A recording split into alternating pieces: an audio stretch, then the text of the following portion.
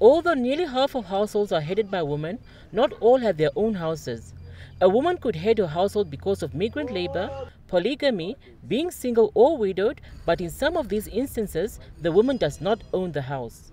A female-headed household is not always owned by women. It might be men who own them, but due to perhaps the absence of that man, and by absence it might not be necessarily physical absence, but absence in the sense that they don't contribute much in terms of the welfare or the livelihood of that specific household. Poverty is also high amongst women.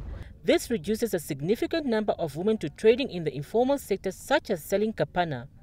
There is also the issue of wage inequality, where a woman is paid less than a male counterpart for the same work. Women also face some difficulties in sourcing financing for startup projects, and yet a woman is expected to multitask and be multi-skilled.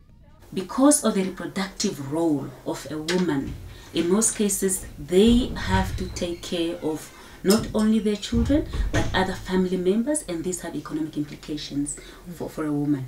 And already you have a low salary, for instance, or maybe you're not even working, already struggling. On top of that, you have the responsibility to take care of other family members. And again, in case for Namibia, absentee father, what does that mean? The burden falls on a woman, and this has economic implications, and thus they'll find themselves always in poverty.